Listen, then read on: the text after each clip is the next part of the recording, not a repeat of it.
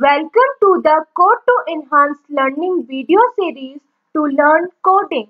Let's start with the lesson My Sprite Speaks. The objective is to make a sprite move around on the stage, speak and play a sound.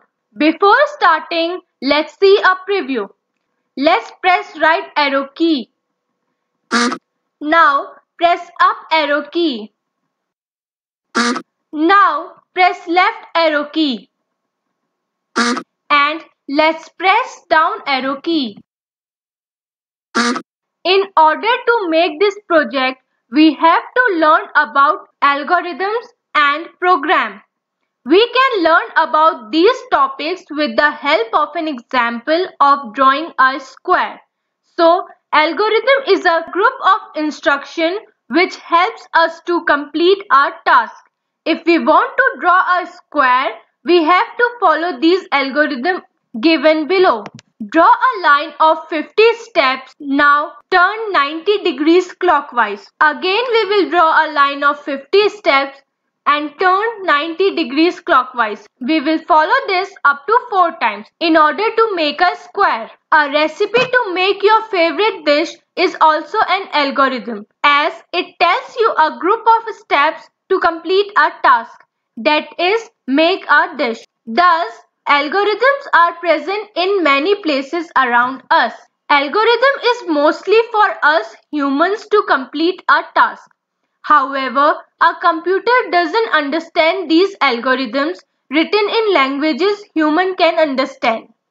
Thus, we need to write these instructions in a language that the computer can understand. Now, moving on to program. Program, a group of instructions which helps us to complete a task in a language that a computer can understand.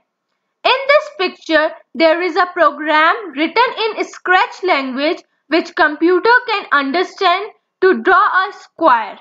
A program is also called code or a script. The process of writing program or code is called programming or coding. Now, in today's lesson, we are going to learn a new concept, that is sequence. Sequence means things in logical order. You can see tiles on floor are in logical order. Below, the first picture shows that the girls and boys are standing in a logical order. And second picture shows how you can brush your teeth, which is also following a logical sequence. We are going to write our program in language called Scratch. Here I am going to use the offline version of Scratch for this lesson. This is the environment of Scratch which we are going to use. It has 3 parts. This is the first part, which is a stage. Stage is a place where you can see performance. Here, this is a cat which is a default character such that whenever you will open a Scratch, then it will appear. On stage, all the characters are sprite. If you want to add a new one, then click on this and choose a new sprite. Here you can see different sprites are present and you can select any one of them which you want here. I am going to select this penguin sprite. Now I will remove this default sprite from here. Here you can see there are different costumes of this sprite is present. I am going to select this one. Right now you can see here there is a blank or white background, and we can also add some different types of background. A background on a stage is called a backdrop in Scratch. So I am going to click here. You would be able to see different backdrops here.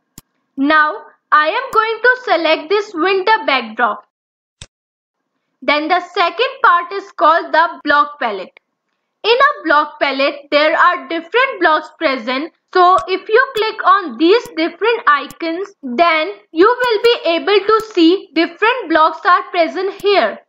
Now moving on to third part, this place is called editor.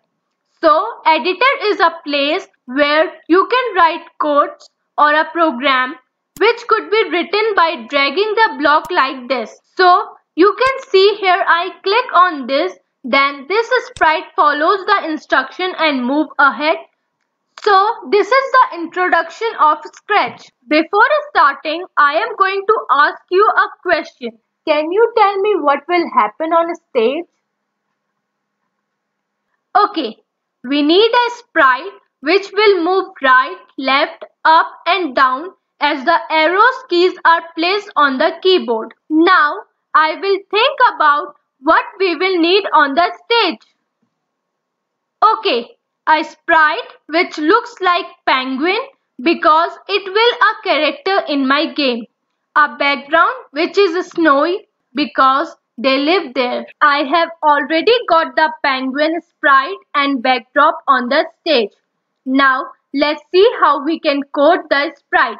As I want this sprite to move in right direction whenever I press right arrow key, so for this I will select this event.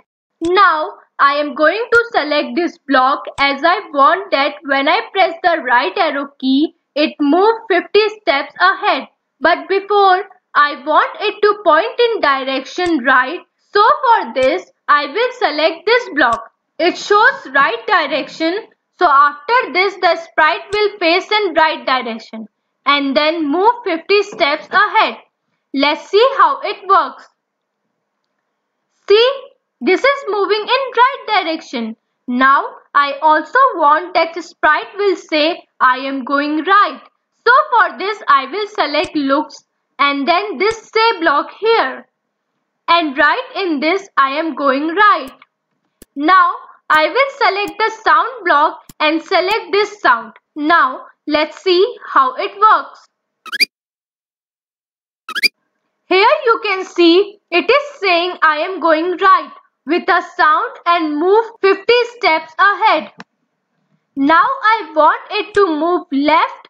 For this I am going to write a new program by duplicating it. Here instead of right arrow key I will use left arrow key. And here I am going to change its direction and also I will write here I am going left. And the rest of the code will remain same. Let's see how it works. Similarly, I will write for up and down arrow key.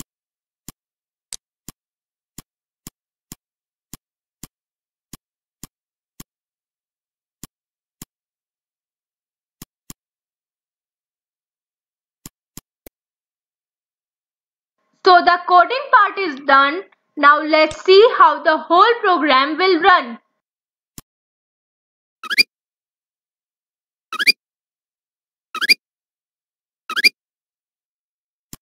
So this is the code for my Sprite Speaks using Scratch programming.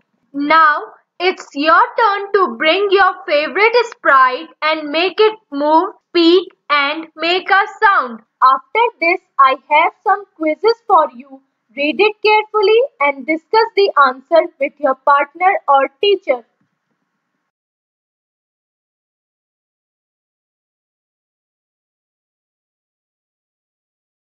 Now before ending this, I have some questions which you have to discuss with your partner or teacher.